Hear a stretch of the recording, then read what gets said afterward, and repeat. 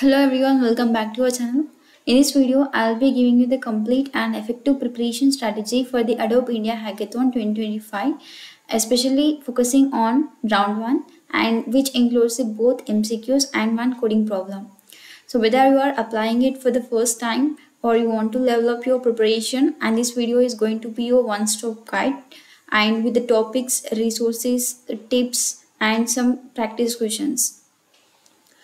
Let's get into this video. But before that, if you haven't subscribed to our channel, subscribe now and also join our WhatsApp and Telegram groups where I'm sharing all the updates on internships and job opportunities for all the batches. And also follow us on LinkedIn and Instagram. When we talk about the round 1 will consist of 15 MCQs and one coding question. These MCQs and coding question are based on the data structures and algorithms and also CS fundamentals. See, already they mentioned that this is based on the algorithms and DSA concepts. So till 4 days are left for the registration. If you haven't registered, register now. All the links I have provided in the description. And the round 1 will be on the 11th July from 12 to 8 p.m. So duration for this round 1 is 1 hour, nothing but the 60 minutes. So 15 MCQs and one question. So the right strategy is to be strong in the both conceptual MCQs and the coding problem solving under the time pressure. And you can I prepared the document where it consists of all the MCQ preparation strategy and also for the coding questions. I provided all the resources here. Do check it out. In the MCQ round preparation, which consists of the DSA and some computer science fundamentals, the most important topics you need to cover are time and space complexity and the sorting and searching techniques, and next hashing and the hash maps, recursion and the backtracking, stacks, queues, linked list, trees comes as the binary search tree, binary tree traversals and heaps. Next, graphs as BFS and the DFS. Next, dynamic programming, bit manipulation and the greedy algorithms. So these are the topics you need to cover in the MCQ round. And also I will tell you some way of asking the MCQs. First is based on the programming. Next is a pseudocode and also the error detection. Code will be given. You need to find out the error and output based questions. Like code will be given and you need to find out the output of the code. Either the code can be in Java, Python, C or the C++ and some missing statements. So complete program will not be given. Just like for example 1 or 2 lines will be missing. So you need to select the option which suits the code and output also will be given.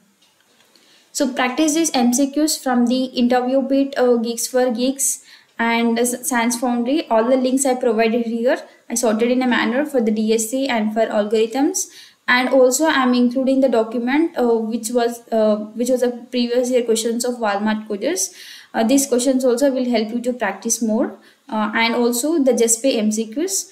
All these answer key also available. Just practice those questions. And moving on to the part 2, which is the coding round preparation. So in the coding round preparation, the important DSA topics for coding are arrays and strings, recursion and backtracking, binary search, and next trees, graphs and the dynamic programming.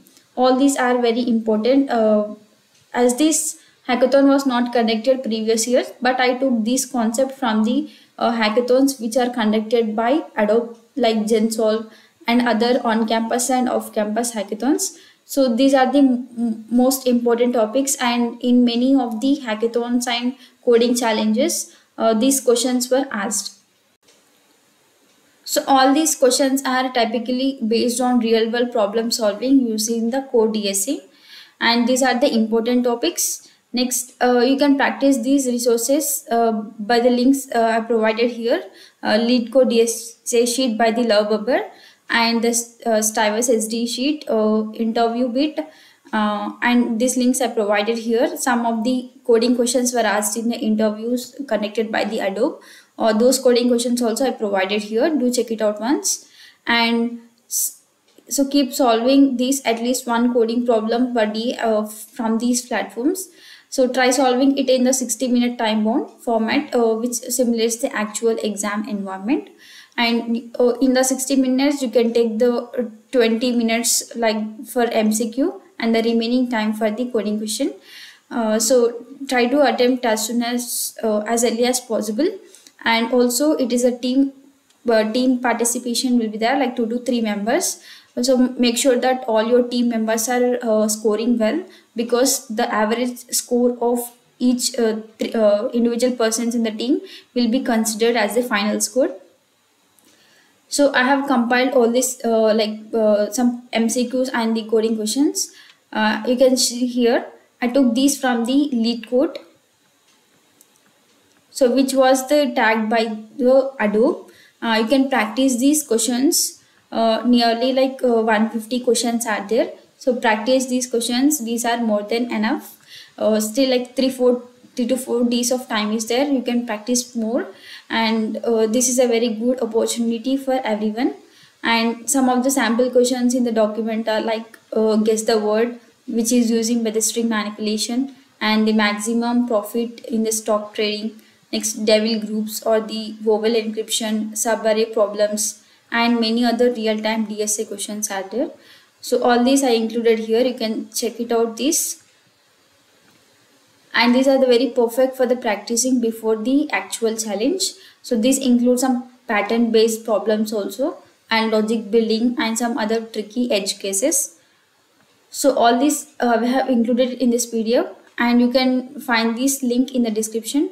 Do check it out. And I would give some final tips to crack the Adobe Hackathon round 1. So first is to stay consistent, solve the MCQs and the coding problems daily, and revise the core concepts regularly, like especially recursion or the sorting, searching, and the time and space complexities. And also focus more on the logical building and other edge cases handling.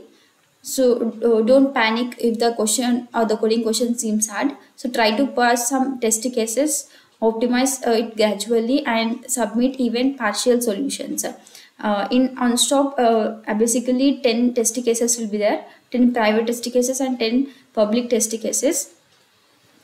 So you need to pass all of them. So all the best for your hackathon. If you have any doubts, please let me know in the comment section. And if you found this video helpful, don't forget to like, share, and subscribe to our channel Learn with Anu. And also join our WhatsApp and Telegram groups where I'm sharing regular internships and job opportunities for all the batches. Thank you.